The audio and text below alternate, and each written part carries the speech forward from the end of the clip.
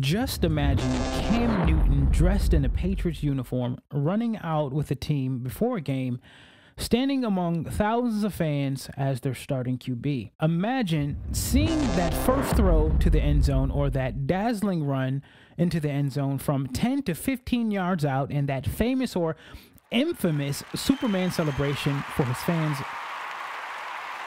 ranging 1 to 92. Then imagine all of what I said not happening at all. Check me out.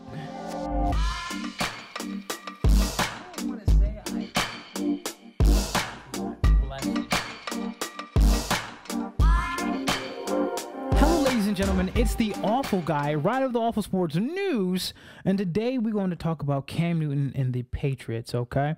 There has been news of the New England Patriots having little interest in Cam, but it's more of others gauging the Patriots' interest in Cam Newton. Sports talk show host Colin Cowherd recently used the Patriots' 1991 scouting reports to analyze Cam Newton. In the report, Colin spoke about Bill's verbiage such as accurate rather than guy with a cannon, can't be sloppy fundamentally. He then went on to talk about the fact that Cam is a 59.6% career passing completion guy. So far, Colin Cowherd isn't wrong. When looking at Bill's old notes, one would automatically look beyond Cam Newton. Cam has thrown for 22 touchdowns, only 3 times in his 9 career. He also has a steady dose of double-digit interceptions each year, and has a 60% passing completion rate only 3 times in his career. Recently, Cam revealed that he's healthy after being plagued with both an ankle and a shoulder injury. These injuries kept Cam from completing a full season and put him into an unofficial limbo with the Panthers. But as I said before, if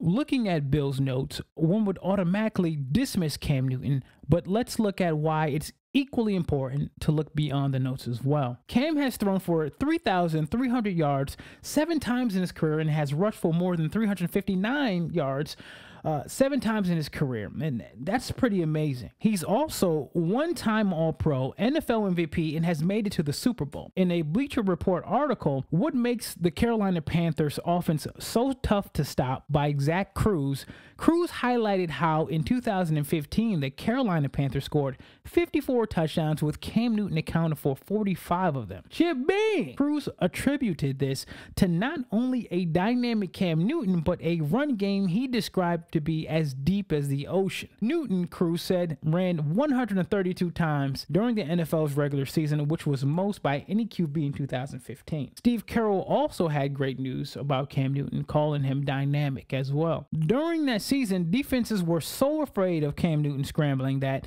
they had to play the run on most occasions. This, as many NFL fans know, opens up the play-action pass. 2015 was undoubtedly the best year in Cam Newton's career. The question is, however, what team is in a position to replicate the 2015 Panthers? I have a firm belief that one who has reached the mountaintop can do so again. That being said, if a team was able to surround Cam Newton with talent, he could be able to reach that mountaintop once again. Jonathan Stewart had 242 rushes for 989 yards, 6 touchdowns, 16 catches for 99 yards and 1 TD. Corey Brown had 31 catches for 447 yards, 4 touchdowns, 6 rushes and for 38 yards. Ted Ginn had 44 catches for 739 yards, 10 touchdowns, 4 rushes of 60 yards. Ed Dickerson had 17 catches for 121 yards and 2 touchdowns. Greg Olsen had 77 catches that year for 1,104 yards and 7 touchdowns. These were some of the players who surrounded Cam Newton during his best season. Headed by offensive coordinator Mike Shula,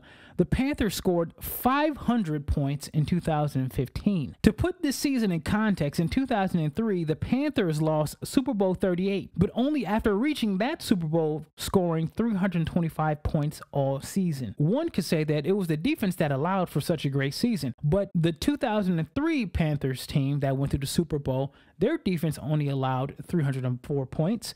In 2015, the team that scored 500 points, their defense only allowed 308 points all season from offenses. It's clear to see that the dynamic factor was Cam Newton. Now, will the Patriots take Cam Newton? Drum roll. Hell no. The Patriots do not have the ability to surround Cam Newton with powerful offensive assets. The Patriots, as it stands, have roughly $2 million, give or take, in cap space. So to say it plain, the Patriots broke. They broke. I'm just kidding. This means that they would have to trade their souls away or release top names to even come close to the Panthers' 2015 season. Bill Belichick has a guy in Jarrett Stidham, a 4th round, 133rd overall draft pick. Stidham, former Auburn QB, is, in my opinion, still a project guy. He's a 4th round guy, so it won't be a total loss if his Bradiness doesn't materialize. He's going to sit behind Hoyer for a season anyway, unless he beats him outright. Stidham has great feet in the pocket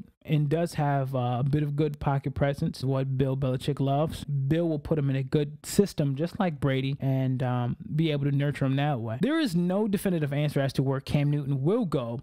The best place for Cam to go, however, in my opinion, say the Los Angeles Chargers. Right now, they have a QB in Tyrod Taylor. Tyrod Taylor was impressive at times with the Bills, but he hasn't been able to attain that starting role since. Cam is all that more talented, having a big arm and dynamic running ability. Some are talking about Cam Newton going to Miami. I don't see it. If I was Cam Newton, I wouldn't want to go to Miami either. In sum, the Patriots aren't going for Cam Newton, but Cam still has tremendous value in a heavily QB-laden NFL. Don't be surprised if Cam Newton isn't signed immediately. So with that said, where do you think Cam Newton goes? Yeah, tell me where Cam Newton goes in your opinion. Like, share, comment, subscribe, go through old videos.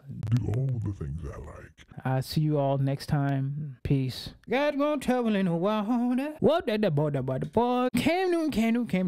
Cam Newton just came out and said, that boy done said that he don't want to go to no team who drafted a QB in the 1st round.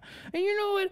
I ain't mad at that. Cause that man saying he bet on himself and he want you to bet on him too in the same way. Now, when I was young, we played dodgeball. See, in dodgeball, the last person to get picked is the one that nobody wants. All right? So it's kind of the same way before the draft. But after the draft, maybe right before the draft, somebody might say, you know what?